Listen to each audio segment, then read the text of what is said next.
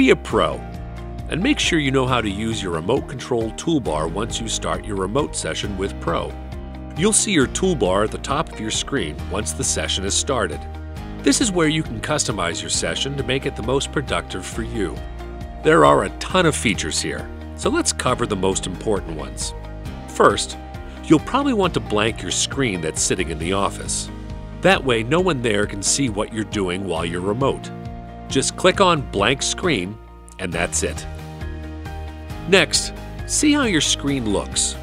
Need to adjust color or screen quality? You could do that quickly from the toolbar with the color quality and resolution icons. Or, if you need to zoom in on the screen, just click the magnify icon.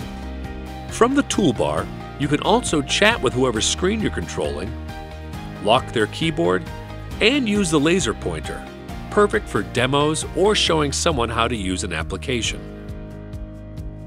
Log in now or visit LogMeIn.com to start a free trial of Pro today.